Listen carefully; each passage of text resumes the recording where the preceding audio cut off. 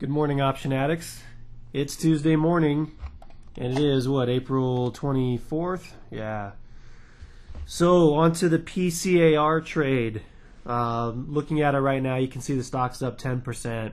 I noticed a few comments of those who happened to hold over earnings last night. And for those that did, congratulations. Huge move out of the underlying. So on to better news. I've got my list of patterns that I wanted to run through today. In fact, I'm going to try to do two videos back to back and post two separate files, kind of a part one and part two, if you will. First one we're going to go to here is Boeing. And for those of you that missed the ascending triangle break at about 92.5, you can see price is starting to flag here a little bit. I'm out in front of this one by a little ways, but watch for a consolidation of the price action on Boeing before it makes the next leg higher. I think this could end up being a good trade maybe a week or so from now after it's kind of done flagging. Next I've got GPC, Genuine Parts Company, and I was watching this kind of as a symmetrical triangle. A little consolidation in the price action here. You can see on earnings it spiked up outside of the upper resistance level. This is kind of another classic reason of why I wait until last hour of the day to place all of my trades. It's to avoid situations like that where it looks like the stock's going to break out yet ends up closing still within the confines of your support and resistance lines. So this, I'm still waiting for a breakout for about a 2.5 point move. Yeah, I know it's a $50 stock, but it's not a very volatile one. So that's GPC. Next is Nike on the list. And I think this one's getting closer and closer to a breakout, so that's why I've got it here for you today. I'm watching this for a breakout, of above 55 or so. Forgive my not exact lines here, but ascending triangle on Nike, looking for a breakout. Looks like it's bouncing off support, starting to turn higher. On this last push higher, I think it breaks, and stock runs for about 4 or 5 points. After Nike, we've got PETS, PetsMed.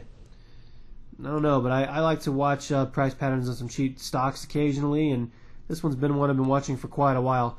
Strong resistance at about $11.75 that just gave way yesterday. So looking at this is about a $2.25 move on an $11 stock. I'm looking at just probably shorting the thing. I mean, the price of the stock is like an in-the-money option itself. So looking at this over about a 3 month, 2 to 3 months, looking for it to come down here and test its lows at about 9.5. Next on my list is ATU, Accutant, and symmetrical triangle here. That's the longer term version here, coming off of the bottom. Just price has kind of been coiling as of recently. Today it looks like it's gapped open this morning, so this might be a tradable event here come closer to the close. But watch ATU because the movement here, is pretty good for about, what is it, $55 stock? We're looking at about a $7.50 movement, so I like it. Next is DW, Drew Industries. And I'm watching this kind of as an ascending triangle.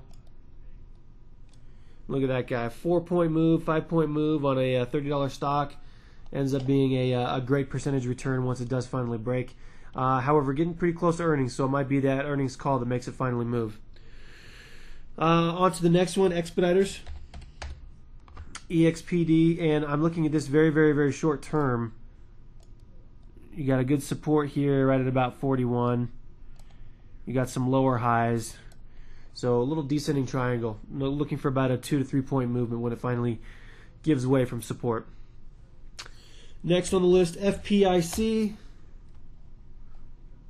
Flag pattern. Looking at a pretty big spike in price. Starting to flag downward. Watch for the break higher. Private Bancorp, I've been watching this one for months. Was able to get in at the close of this yesterday, getting a little bit of continuation out of it this morning, which I like. Looking at the stock, from the pattern specs here, it's about a 4-point move. It made out a pretty good amount of that yesterday, but good continuation today. We'll see how it moves. Next, SCSS. Good support level down here at about, 17 or so.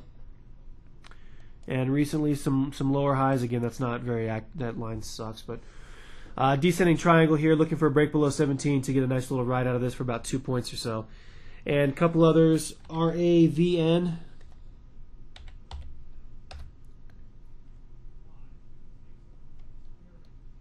All right, symmetrical triangle. Watching this guy for a break, kind of out of a sideways trend though, which has me kind of concerned, but pretty volatile stock once it does finally break. So I'm watching RAVN and QSII. Same deal here, another little triangle, much better trend. So those are the price patterns that I've got nailed out for this week. I've also got a tremendous amount of support bounce and resistance bounces and other breakouts and things like that. I'll get to that in the part 2 video coming out a little bit later. Thanks everyone for your participation, and I hope you guys are knocking it out in the market. Take care. Bye-bye.